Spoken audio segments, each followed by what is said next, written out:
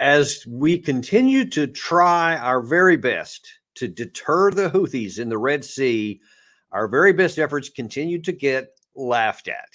Now then, not only are we getting laughed at, but now we're also losing $30 million pieces of equipment because the Houthis, who we like to ridicule and talk about how backwards they are, has just shot down one of our big drones, the MQ-9 Reaper, I believe it is. And Gary, you got a picture of it right there. Yeah, the mainstay of the American military's aerial surveillance fleet, which, you know, is kind of important to us to have. And so now then the same Houthis, after we've launched all these missiles and all these threats and everything, they've knocked it down again. And if we look at what they have said in a response, we'll get to that in just a second.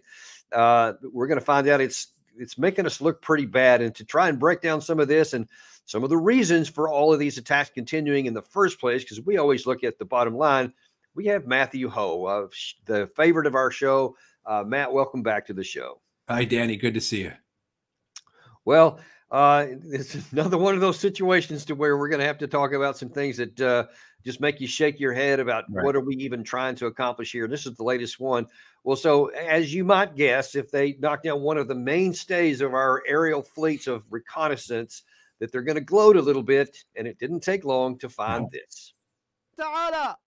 من إسقاط طائرة أمريكية MQ-9 بصاروخ مناسب أثناء قيامها بمهام عدائية ضد بلدنا لصالح الكيان الصهيوني. إن القوات المسلحة اليمنية لن تتردد في اتخاذ المزيد من الإجراءات العسكرية وتنفيذ المزيد من العمليات النوعية ضد كافة الأهداف المعادية. And, you know, they went on to say that this was in support of the Palestinian people, because it's not just out of nowhere like what people like Jack Keane love to claim and so many others, that this is out of nowhere for no reason. They're just trying to shoot a bunch of stuff in the Red Sea. So we got to go after them because they're bad dudes and bad hombres and all this kind of stuff. But actually, there is a reason for it. And when we take actions like this, we don't have a military strategy. We don't have a path to succeed so that we can even measure if these things are succeeding. This is the kind of open-ended commitment you get. And by the way, this is supposed to be, by many accounts anyway, a deterrent to the bad guys. But as CBS News even commits, it's not happening. These latest attacks come just days after the U.S. imposed financial sanctions on the Houthis in an attempt to dissuade them from continuing these attacks. But the Houthis have already said they consider these financial sanctions a badge of honor. A badge of honor. I keep hearing that a lot of people are suggesting that not only the Houthis not deterred, but they're actually excited about this because they did. I think, as you and I talked about the last time you were on, they stood off against Saudi Arabia and their entire Air Force for the better part of 10 years, which they never were able to subdue them. I don't know why we think a few rockets are going to this time. That's right. I mean, it's just, as we watch this, you know, we've been here before, but it's still astounding, Danny, right? It's still so astounding that we're seeing this occur. And we shouldn't be shocked by it because this feels like something that we've seen in the movie of previously. But this notion that they're going to back down, this notion that we're going to defeat them, let alone just deter them. And the fact that it's clear to even the most forgiving of the American media that this is not going to work. And that they're willing to say it shows just how impossible this policy is. And then what's even more concerning is just the waste of it, right? The waste of this moment, whether it's the loss of lives, whether it's the continuation of a conflict in Yemen, you know, going into, you know, its second decade now, whether, you know, just in a different form, whether it's the possibility of that conflict erupting again. I mean, just all the different things of in the moment that are really, really difficult to watch, but also 2, 5, 10 years from now, what does this do to the American position, not just in the Middle East, but across the globe, as well as, here at home, as we continue to throw one wasteful more, as we continue to waste more in these overseas ventures that at best don't work out right, but most often, right, are counterproductive and dangerous. Matt, let me ask you this, because on that same CBS program elsewhere, they had I believe it was the commanding admiral of the fleet that's in that area that's conducting all these operations here, and Nora O'Donnell asked him, what is this the objective here, and he said, well, listen, we are degrading their capacity, and we'll keep doing it to degrade their capacity. Is that actually a viable possibility? Can we knock enough things out that all of a sudden they're not going to have any more missiles to be able to shoot? Or are they going to be able to find some anyway? How do you see that playing out? Well, if the Saudis couldn't do it in 9 years, along with an Emirati ground invasion, I don't see how a handful of surface warfare ships, along with one aircraft carrier, plus some fixed wing, of course, fixed wing aircraft we have in a region flying out of Jordan, Saudi Arabia, excuse me, Qatar, etc. I don't see how that's going to degrade and ultimately destroy the Yemenis' ability to carry out these operations off of their coast. Again, if the Saudis and Emiratis couldn't do it in a decade, why do we think that we could possibly do it in the span of a few months? When we're already so overextended. When we're right, I mean, when the it's just not just the munitions that have been overextended, but it's the actual manpower of the armed forces. The Navy, colleague of ours, Larry Wilkerson, talks about this quite a bit. The Navy doesn't even have the manpower right now to sail all of our ships, right? We don't have enough people to fit out our fleet, to crew it out. Wait. So all these people who keep saying we don't have enough ships, we need whatever 500 ships or whatever the number is. We don't even have enough of what we got. We can't even man the 270 or 275 or whatever is the number we have now. So, I mean, this idea that somehow, this is going to work out better than all these other inept escapades have in the past. It's just, you really have to marvel at the people we have in leadership. And the fact, again, that the American media is willing to question it, which it itself so seldom frequently does, or at least it takes the American media a while to question it, right? So usually American media, anything. Yeah, exactly. A year or 2, 3 years before they really start saying, okay, hey, we can't go along with this song and dance anymore because it's just is so 180 degrees from the reality of the situation. But here you're seeing within 2 months, the American media saying, this isn't going to work. You said it yourselves. It's not going to work. So the idea, though, that that we are going to bomb them into submission, if anybody who's watching cares to remind me where that has worked before, please do, because it's never worked. And particularly against an enemy that just was victorious in a decade-long war of invasion and occupation.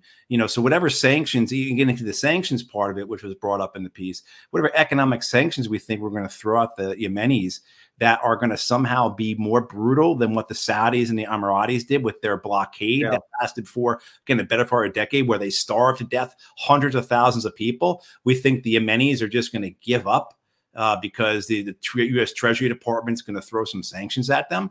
I mean, it's just we have such a great track record with sanctions, like in Russia, where they actually got stronger. But anyway, sorry, Will. Right? I'm distracted from that, but it is. It's just I think so enraging for a lot of us to be watching this, seeing that the evidence, the historical record, all of our experiences, it tells us that this is not going to work. At best, it's just not going to work. That's the best that's going to happen. But more than likely, it's going to be counterproductive. More than likely, it's going to put forward some consequence that we could throw things out in the air, Danny, of imagined things. But most of the time, these consequences, that are inevitable from warfare, are often things that you can't foresee, that you can't predict. Right. So we don't even know what could come from this. Well, But what we I actually want to look at some things that may come from this, because this is just one piece of a lot of bad strategy and tactics that we got going on that are not connected. But as we talked about at the outset of this, and was actually mentioned by that rather animated Yemeni spokesman, that all of this is directed toward helping what they think is the Palestinians in their war between Israel and Hamas. Of course, there's so many Palestinians, innocent Palestinians who are being killed, and there's increasing pressure from all different quarters on Israel to back off of what they're doing, to start doing, taking care of the civilian population. Now, right now, as we're speaking at The Hague, the International Criminal Court is actually conducting an operation or a court case right now that's separate from the one that South Africa brought up a little while ago, that's trying to bring some pressure on Israel to end their occupation. Here's one of the experts on the site right now to talk about it. They've got 5 more days of arguments to hear, but the vast majority of the states who are appearing over the next 5 days are going to be arguing in favor of an expansive answer to the advisory opinion question being put to it by the General Assembly. So I'm hopeful that the court will find in the end this is an illegal occupation and order Israel to end it completely, immediately, and unconditionally. Now, nobody expects that Israel's actually going to do that. They've never listened to anything else coming from The Hague or anywhere else for that matter, but they're trying to bring more pressure from the outside. But in case anybody did have any doubts, Netanyahu almost immediately released this statement. Now, the Israeli Prime Minister's office has reacted to the World Court's proceedings, saying Israel does not recognize the legitimacy of the discussion at the International Court of Justice in The Hague regarding the legality of the occupation, a move designed to harm Israel's right to defend itself against existential threats. But even more specifically and more pointedly, on Saturday, Netanyahu said he is going to ignore any international pressure. And then he also added this. We shall not step down to international dictates with regards to future deal with the Palestinian. I would like to reiterate and emphasize this evening. Such a compromise should be through direct, unconditional negotiations. Israel will continue denying the recognition of a Palestinian state unilaterally. How can we give recognition to such a state after the massacre of October the 7th? This would be a reward to terrorism. Citizens of Israel, we are on the path towards history. Our fighters demand this. The families of the lost ones demand this. The entire people of Israel are demanding this. Until we achieve victory, we must be united. But here's the thing, Matt. You can, from a certain perspective, say, okay, because of the terrorist activity that happened against Netanyahu on 10/7, you can see why he would say, well, I don't want to reward the Palestinian people for all this terror strike by giving them a two-state solution after what they did. That, as you know better than most, that this is nothing new. And in fact, less 2 weeks before this terrorist strike happened, Netanyahu went before the United Nations and the General Assembly and wanted to make this really big peace negotiation with Saudi Arabia that had an interesting twist. An historic peace between Israel and Saudi Arabia. Such a peace will go a long way to ending the Arab-Israeli conflict. It will encourage other Arab states to normalize their relations with Israel. Now look at what happens when we make peace between Saudi Arabia and Israel. The whole Middle East changes. We tear down the walls of enmity.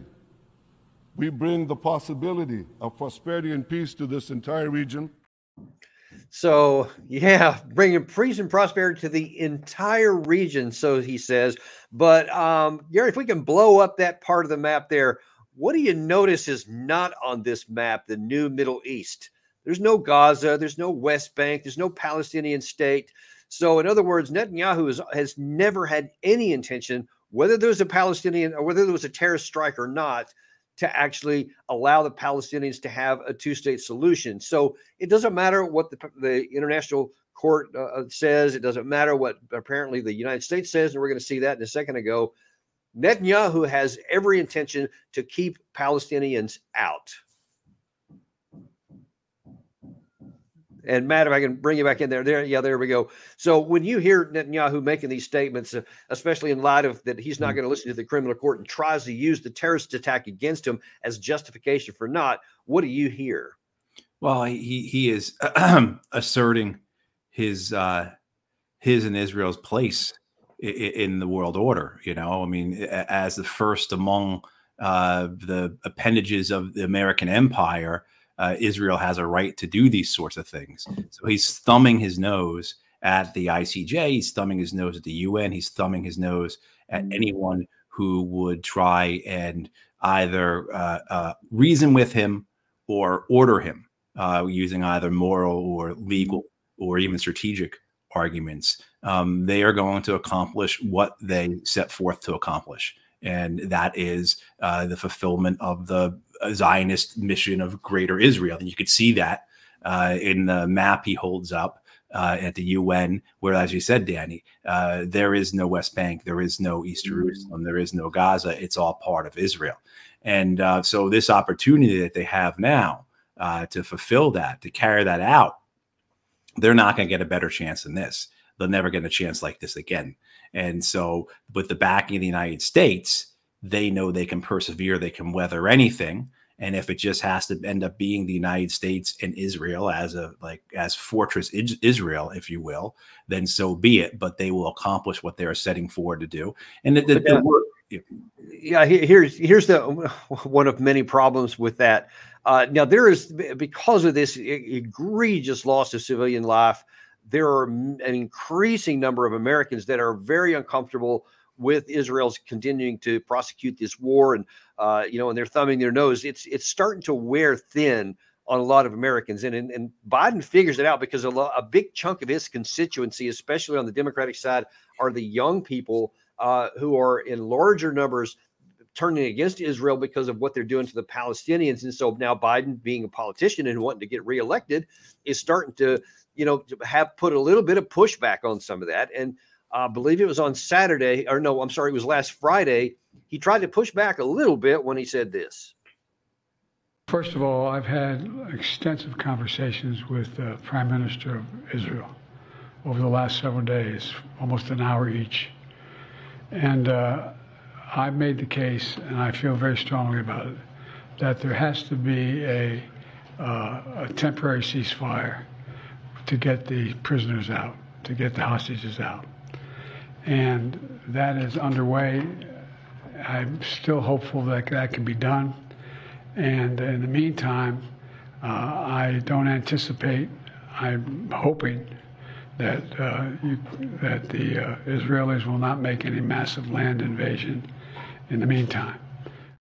So what he's talking about there is in Rafah, which it was...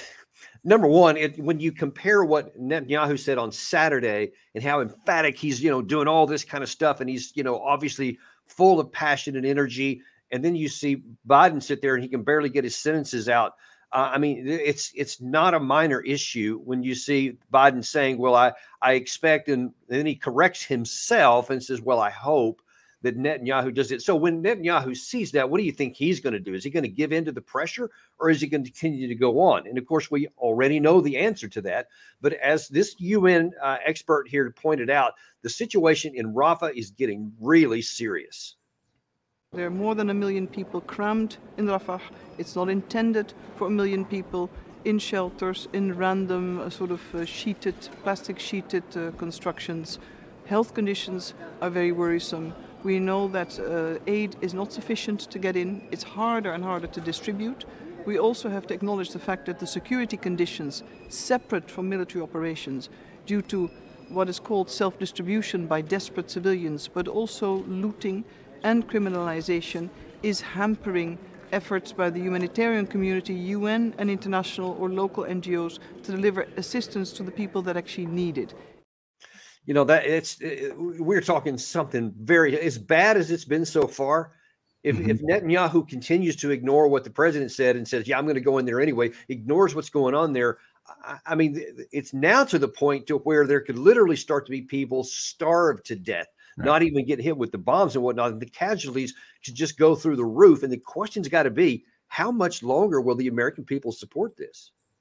Well, I think this is one of those things that you've had. So you've had this evolution in the American political system over the last 50 years that insulated the leaders at federal level, but also too at state and local levels in many ways, from mass popular movements, right? So the anti-war effort, the environmental effort, the civil rights efforts of the 60s and 70s were very successful. No argument about that.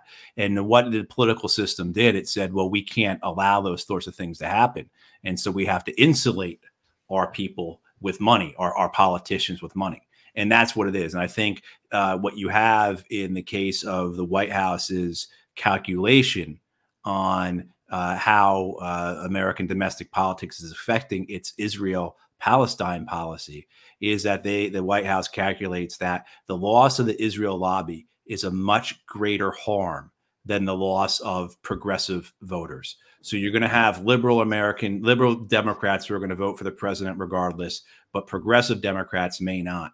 But the White House's calculation, I believe, is that that is not a big a deal as losing the Israel lobby. So the Israel lobby pulling its support from the Democratic Party and throwing it behind, all of it behind Donald Trump, throwing it all behind Bobby Kennedy, perhaps a no labels candidate party, right? And I think that is the calculation the White House is making in terms of why it is so willing to disregard what members of its own party are saying about this, let alone the American people as a whole. They also, too, they realize that while you will have millions who will vote on this issue, tens of millions will not. So you can have. But hang on. Let's look at that for a second, because is there a winning political move here? Because if he continues to say, "Hey, I'm going to go with the money and the cash because that's more valuable," and he doesn't satisfy those progressives, I mean, those progressives could vote or even not vote in sufficient numbers that could cause something that's already going to be a pretty close tight race. That could throw it in the wrong direction. Does Biden have a winning political play here? Well, I think their calculation on that is that those progressive voters, aside from, say, the Arab community and maybe some progressive voters who are very committed to the idea of what is happening in Gaza and the genocide, that many American progressive voters, however, will also weigh other factors. And so just today I heard Donald Trump is considering a 16-week abortion ban. So the White House will juxtapose that. Well, like, yeah, okay, the genocide was bad. The president did everything he could. They'll do that spin. They'll make that, they'll say that those false arguments, but then they'll also juxtapose it against, but Trump would have done the same. And by the way, Trump's going to Trump's going to institute a 16-week federal ban on abortion. I mean, so it's that type of politics, that type of cynical calculations, I think, is what the White House is making, why they continue to go along with this the way they are, in terms of arguing that the president is saying is really tough behind closed doors, words matter. At the same time, how many C-17s took off from Dover today full of 2,000-pound bombs going to Israel, right? So, I mean, those let's take a look at that, though. Let's look at the other side of that. Let's say that Biden develops a spine, that he develops a conscience, and he says, okay, politics or not, I just can't morally continue to turn a blind eye to this and literally let Israel, with our C-17 fulls of supplies, cause this kind of massive civilian casualties. So I'm putting strings on it. You either stop and do what we require our own military to do, or no more C-17s. What would that do, do you think, to the Israeli lobby? Are they really going to go after somebody else? I mean, what would happen to that, do you think? I think you would have exactly that. You would have the Israeli lobby would go after the president, as would a sizable portion of the president's own party. So I think you would then really hear calls to remove Joe Biden. Wait. So you think that a sizable percentage of Biden's own party would go against him if he stood up for the people who were being innocently killed? Absolutely. And we just saw this almost 2 weeks ago, when you had 45 members of the House Democratic Caucus vote for Speaker Mike Johnson's $17 billion aid package to Israel. Now, they went against the White House on that. The White House said, do not vote for this $17 billion for Israel. Israel will get its money. Don't worry about that. But the president's priority is the Senate bill, which, you know, it has a whole bunch of reasons for why we're supporting that. Ukraine, excuse me, Taiwan, plus also too, you get the whole border issue as well. So do not vote for this Israel bill. This is the White House's priority to vote for the Senate bill. And you have 45 Democratic House members in an election year vote against their White House in favor of a foreign country, right? I mean, so that, I mean, wow. You know, I mean, so if you start looking at it that way, and, you know, you're certainly looking at some of Democratic leaders, what they've said about Israel before, their support for Israel, the idea that they could use that as one more justification to remove Joe Biden as the nominee. I mean, there's already a whole bunch of justifications for that. Yeah. But right, I mean, but this would be just another one where he could lose support within his own party, within the DNC.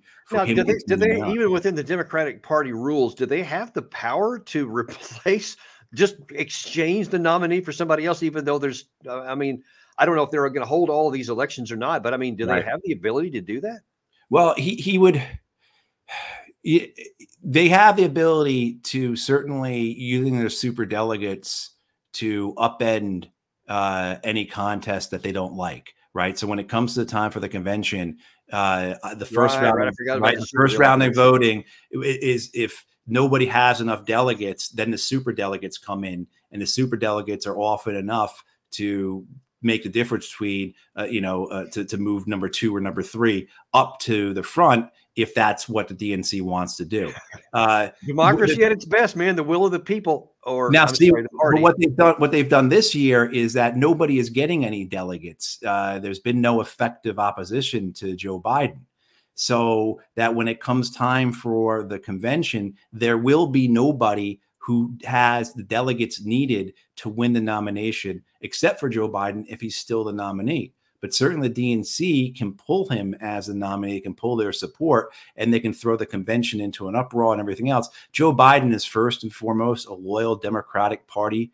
I wouldn't be surprised. We want to talk about this stuff.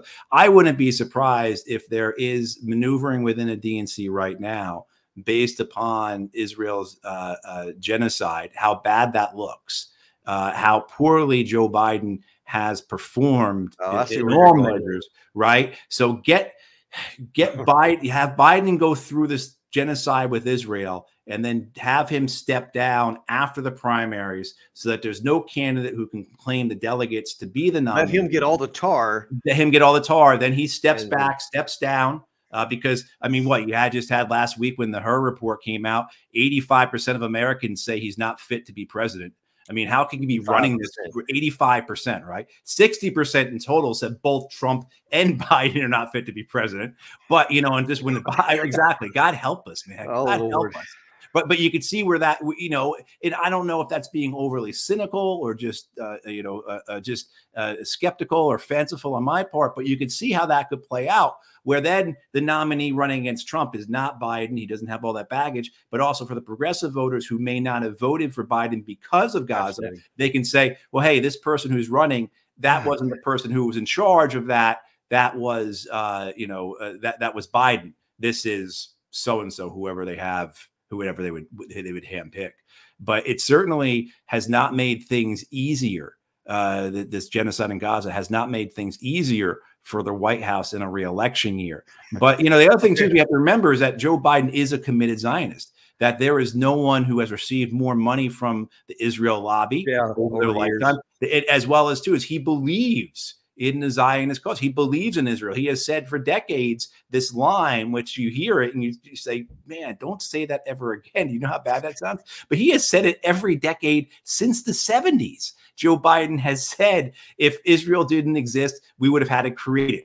You're right. So, I mean, like this his understanding of where Israel is in its relationship with the U.S. and how they fit together, I mean, makes him, I don't think there are any others who are more Zionist in his foreign policy than Joe Biden is. So, I mean, part of what I should, caution with everything I said about the money in the Israel lobby, with the fact that Joe Biden, Anthony Blinken, Jake Sullivan, these are people who have a foreign policy view that is that aligns with the larger Washington view that an Israel first policy is the right policy for the United States, regardless of the consequences. Israel first is the right I don't know, policy. man.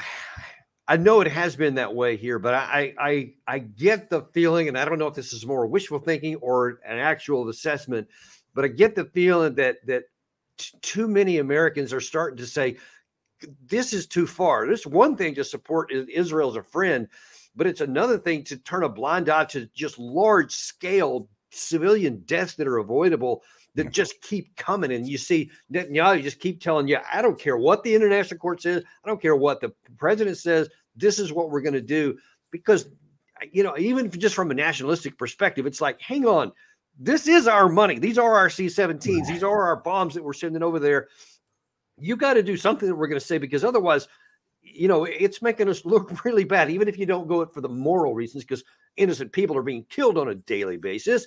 But even if you did it out of cynical policies, it seems like they're going to want to step in there. Now, I'm going to change gears for you just a little bit here in the last few minutes we have. I'll say just with that, I think what we said before is likely, though, you will have 3, 4, 5 million votes lost, people not voting for Joe Biden. That could have an effect down the ballot as well, because people don't go out to vote for the president in November. They're not going to be voting for down ballot races as well. So that could hurt the Democratic Party overall as well. But I think very likely you will see that loss of votes. It's just that the White House calculates that those losses are not worth the money we would lose. But those losses are very a tight race, Danny.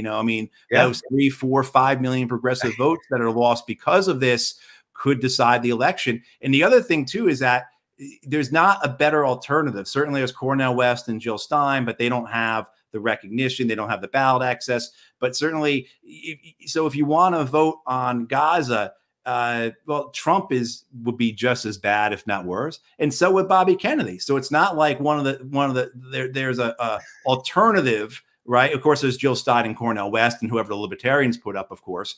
But in terms of who's going to dominate the media, there's not that alternative. And let me show you who is almost certainly not going to dominate, and probably is not on the high list of people to replace Joe Biden with. Ordinarily, you would think, well, the vice president, that will be the next one in line.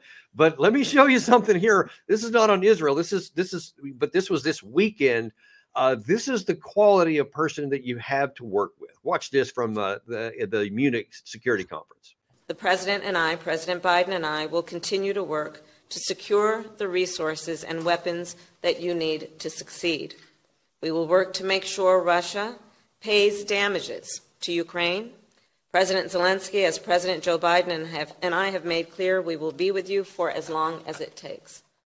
I am dying here. When you're sitting there with the just lost Avdiivka the same day she's making this, and all of the trends are going towards the Russian side, and you want to take that moment to say, by the way, we're going to make Russia pay reparations to you after this is over, and we're staying with you for as long as it takes.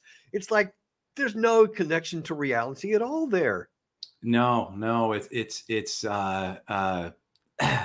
wishful thinking, magical thinking. But I mean, I will say that they are very good at staying with the narrative, right? The decision was made, and okay, this is our policy. Here's the narrative that supports it. Stick with it. They're very good about that. They're very good about staying on that narrative, as we just saw there.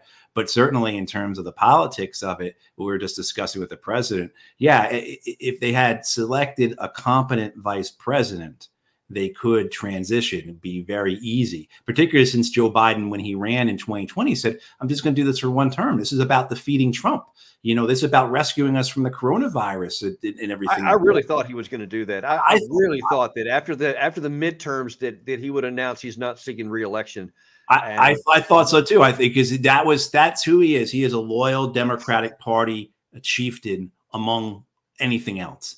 And so maybe I'll be proven right, and maybe he will resign after the primaries because he took on the brunt of this support for Israel, and the new person who gets selected won't be blamed for that.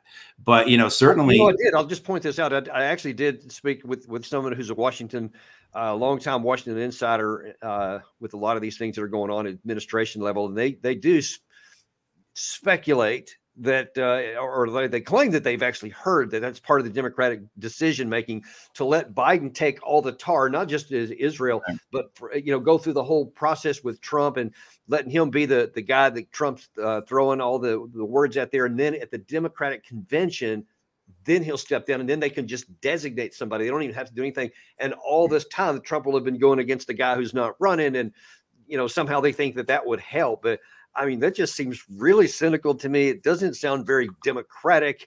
It doesn't sound very American, but it wouldn't surprise me. Yeah, and could you roll Ukraine into that as well? So could you also, in that case, if Ukraine is still standing 6 months from now, could you roll that Ukraine into that as well and get a negotiation out of it, end the war that way with a new president, or new nominee? I mean, it was similar. We've seen that with what George Bush did in 2008. Where George Bush signed the SOFA agreement with Iraq to commit the United States to retreating from Iraq, to getting its troops out of Iraq, but primarily to get the Iraq War out of the 2008 elections. Right. So that Obama, who was against the war, debating John McCain, who was very much for it, it was no longer an issue because George Bush has already signed this document with the Iraqis. We're leaving in a couple of years. Right. I mean, so you see where this has kind of happened before, where the president takes on himself this role of ending a problem so that his future, his party's nominee isn't carrying that with them.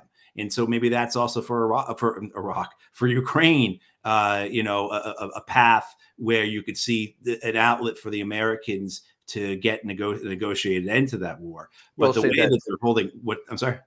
Yeah, I was going to say, we'll certainly see how that plays out here. And the last thing I want to ask you, though, is I think it was shortly after that you saw Zelensky and Kamala Harris up there together. I think shortly after that, Zelensky made his own little video, which in certain senses is just as detached from reality. But I want to get your final views on his comments here and the future of this war.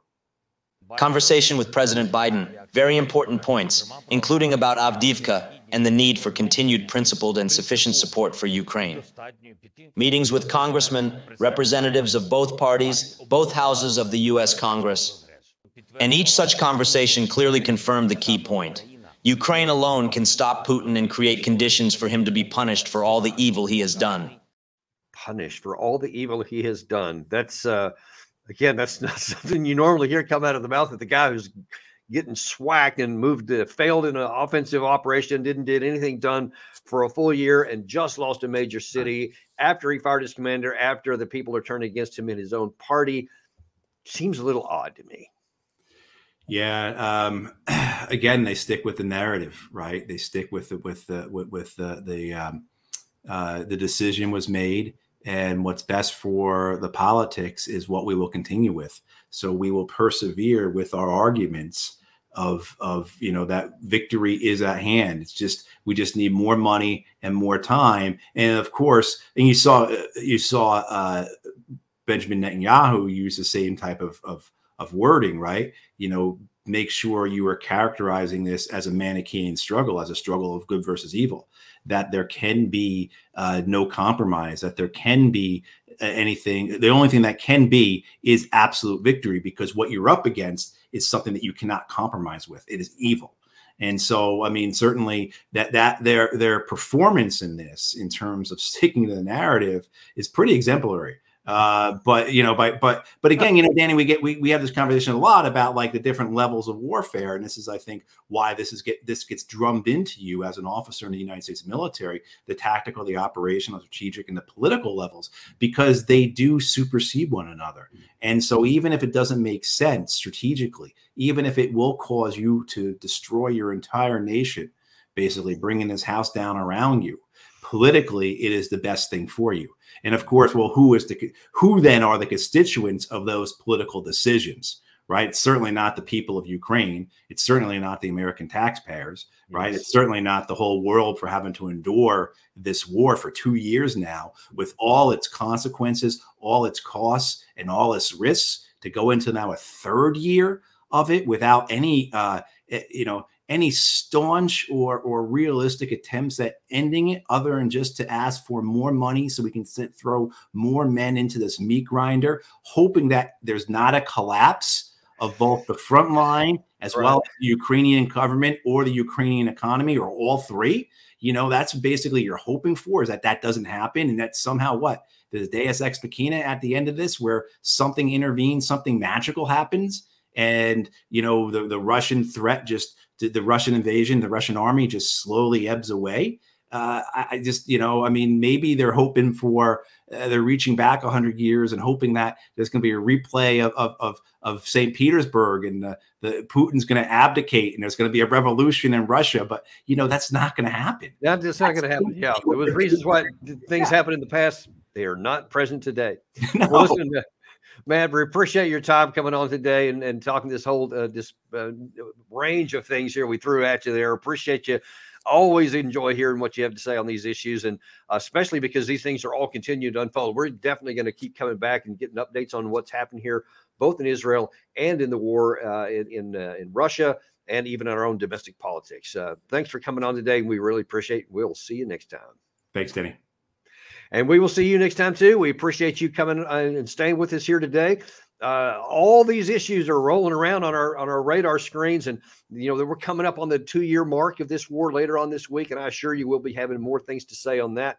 So keep checking back to our channel here. We have got some great guests coming up the rest of this week. John Mearsheimer is going to be here on Wednesday. You will not want to miss that, folks. Check back in on Wednesday. I believe it's 2:30 p.m. Eastern time.